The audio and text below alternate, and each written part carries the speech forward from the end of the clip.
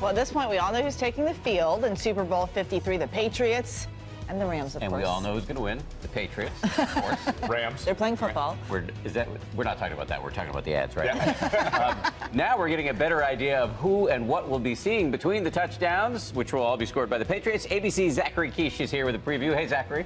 Hey, good morning, Dan. The commercials are a big part of Super Bowl Sunday, and at the end of the day, advertisers will have a scorecard of their own. Was our story entertaining, persuasive, and did it trigger people to talk without alienating anyone? Let me tell you, it's not an easy thing to pull off these days. For big brands, the Super Bowl has long been an opportunity to leave an impression, and this year, that's no different. Coca-Cola, known for some memorable commercials in the past, is switching it up. The company announcing it will not run an ad during the game for the first time in over a decade. But Coke won't sit out completely. Instead, the company is airing a 60-second spot with a social bend before the game, prior to the national anthem. Don't you see? Difference is beautiful. Saying they want to use the opportunity to share a message of unity and positivity, especially at times when our nation feels divided. They're actually really hoping to kind of use that as a big moment. You know, the game hasn't started yet. No one's winning or losing. Everyone's kind of waiting for the national anthem to start.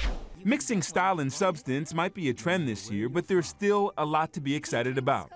Halftime show sponsor Pepsi is expected to be featured prominently with ads that include Steve Carell, Cardi B, and Lil Jon. Okay. Pepsi-owned sparkling water Bubbly will make its Super Bowl debut with four-time Grammy winner Michael Bublé. Don't do that.